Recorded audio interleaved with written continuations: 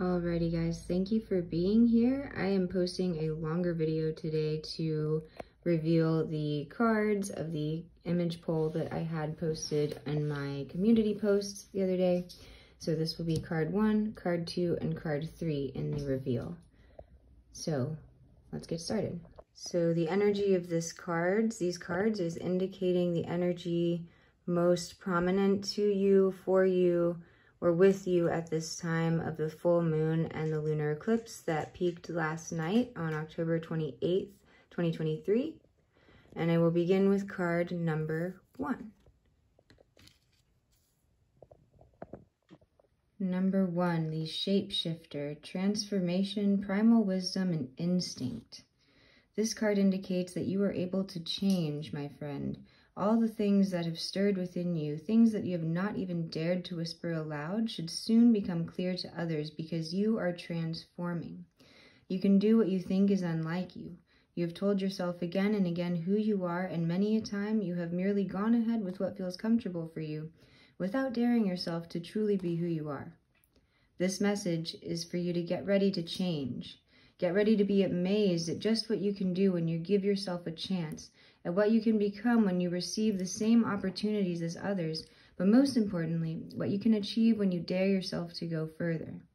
Do not deny yourself this chance to develop and grow. You are so many creatures, so many beings. Now it is time to explore that which once frightened you, and which will ultimately become one of your greatest adventures yet. Card number 2 is the Blood Month, card number 21, sacrifice, offerings, and decisions. There's a time for all of us to gather the harvest. In order to do so in the fields, the heads of grain must fall.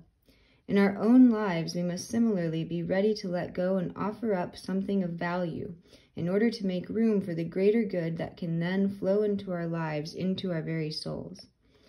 When we sacrifice, we make something sacred by the very act of giving it up. It is no sacrifice to make an offering that has no value, no meaning to us. And so at this time, you are being asked to give, contribute, and offer up something valuable to you in order to receive in return. What you give must be significant, as there must be energetic room created in order for significant blessing to flow through to you in return.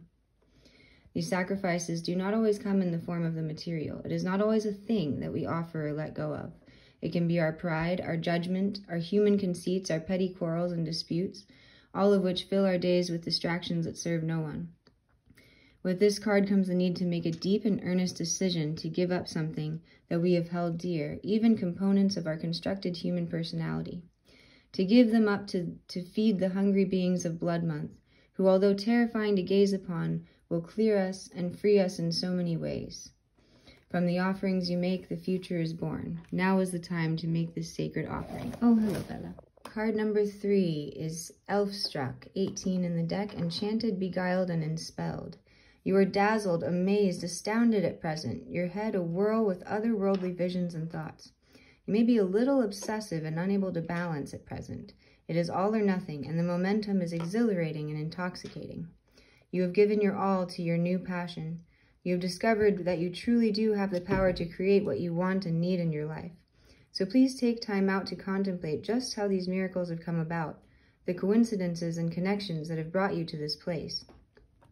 There is so much to be considered, to think about, and the thoughts you have at this time are so intense and fully flavored that they are creating the next steps in your life, drawing them to you, weaving and creating your future.